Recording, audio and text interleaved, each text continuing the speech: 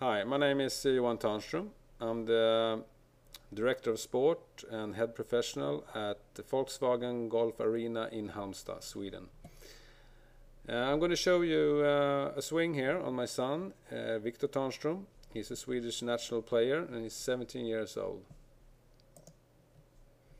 We have from the beginning always worked on the swing plane in his swing, and he has, since we did that, been a very straight player.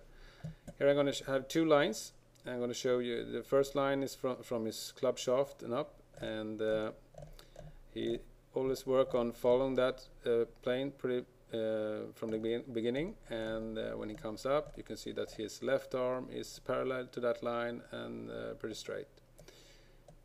Then drops down and the club goes under that short line there, and then moves down to his club shaft line. That's one key in Victor's swing and why he hit the golf ball that straight as he does.